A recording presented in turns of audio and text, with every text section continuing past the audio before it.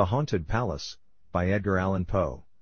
In the greenest of our valleys, by good angels tenanted, once a fair and stately palace, radiant palace, reared its head. In the monarch thought's dominion, it stood there. Never seraph spread a pinion, over fabric half so fair. Banners yellow, glorious, golden, on its roof did float and flow. This, all this, was in the olden time, long ago.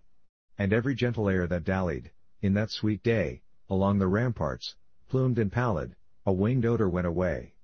Wanderers in that happy valley, through two luminous windows, saw spirits moving musically, to a lute's well-tuned law. Round about a throne where, sitting, Porphyrogene, in state his glory well befitting, the ruler of the realm was seen.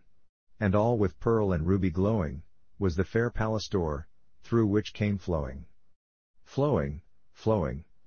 and sparkling evermore, a troop of echoes, whose sweet duty was but to sing, in voices of surpassing beauty, the wit and wisdom of their king. But evil things, in robes of sorrow, assailed the monarch's high estate. Ah, let us mourn! For never morrow shall dawn upon him, desolate. And round about his home, the glory that blushed and bloomed is but a dim remembered story of the old time entombed. And travelers, now, within that valley, through the red linen windows see vast forms that move fantastically, to a discordant melody. While, like a ghastly rapid river, through the pale door, a hideous throng rush out forever, and laugh, but smile no more.